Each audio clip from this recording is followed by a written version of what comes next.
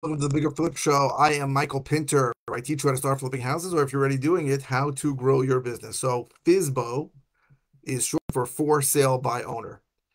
And for sale by owner means that you're making a mistake. So let me explain. And I know I'm going to get comments. Oh, I once sold my house and I didn't pay any commissions and I got exactly what I wanted. The two reasons why going FSBO by for sale by owner is the stupidest thing you could do, right? There's really only two ways you can sell a house. One is to an investor if there's some kind of problem or issue where you don't want to list it. And 90% of the houses are going to go, 9 out of 10, are going to be sold with an agent listed on the multiple listing service.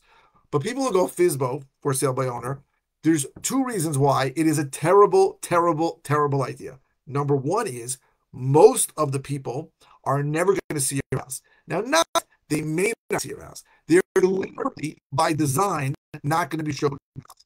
Because most of the people, at least in my area and in other places, it's more like 75 or 80% of the buyers have a buyer's agent. And that buyer's agent is going to go look around and find houses for them. And that agent has told the buyer, you're not going to pay me. The seller's going to pay me.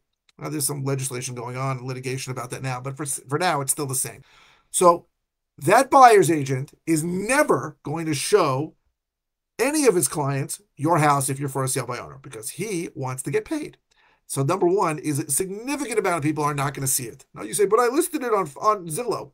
Guess what? Even though you look at Zillow, a vast majority of home buying people don't look on Zillow. And certainly anybody who's heart and age is not looking on Zillow. So most people are not going to see your house. That's number one. Number two is you're never, ever going to know if you sold it for the most money. Because if you don't show your house to the most people, you don't know if you got the most money. That's why listing it with an agent is a much better option. Now, if there's some reason why you can't list it with an agent, then sell it to an investor. But the idea that you are going to make money by saving the commission is such a bad idea because if most of the people are not seeing your house, and you really don't know what it's worth because you're just guessing or you heard or your friend told you or somebody at the gym told you, you don't really know what it's worth. So you may have in mind your house is worth $600,000 and then really it's worth 650 to 675. And some buyer comes and gives you 600 and you're thrilled you got what you wanted, but you might have left $75,000 on the table. That exact situation happened a bunch of times in situations where I was involved, right? So somebody was trying to sell FSBO, got a price, called me up and said, I don't know. I go, listen, don't take that price. Let me list it for you. I promise you, even after you pay my commission, we'll get more for you. And that happened several times. So I do take listings. So don't ever go FSBO with your house. Don't ever sell it for sale by owner. Ever, ever.